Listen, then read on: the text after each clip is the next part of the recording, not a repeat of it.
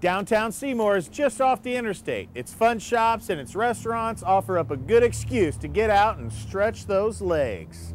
Here are a couple of very good reasons to get off the highway and visit this delightful small town. The Chocolate Spoon Cafe sounds pretty luscious now, doesn't it?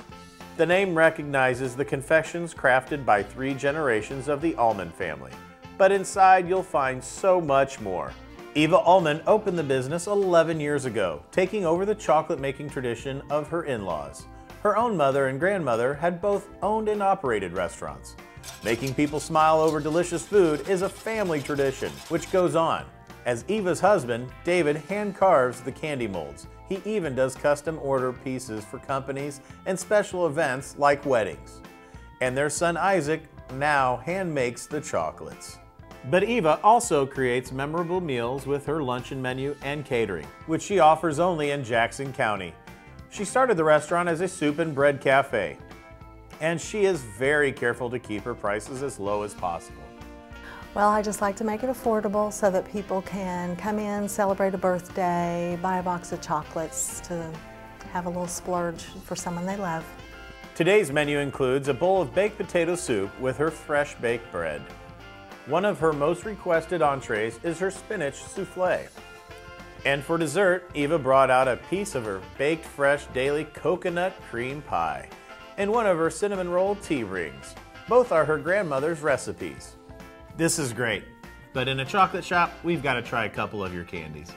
One of my favorites is the banana log, because when we opened 11 years ago, we had a lot of people come in and ask about the banana log, which was a favorite in Jackson County about 40 years ago. Well, I really like this. I mean, you get the banana from the log, of course, and then you get the pecans on top. You give that crunch, and the chocolate. It just all goes well together.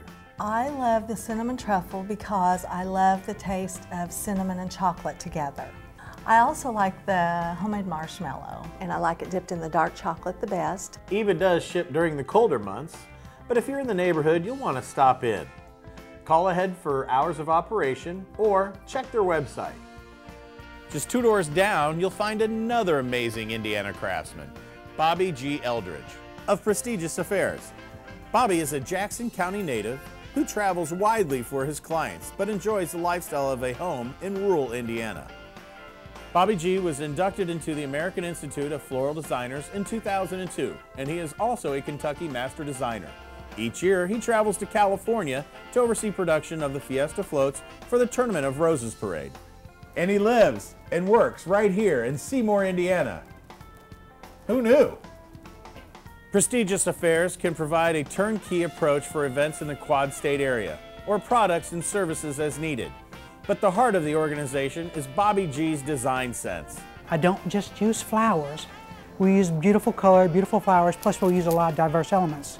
So this is just a pretty arrangement, but we're going to make it, this is what's going to give this a wow factor. My process is I will sit down with my clients and I will listen. First thing I do is I have to listen with an open ear.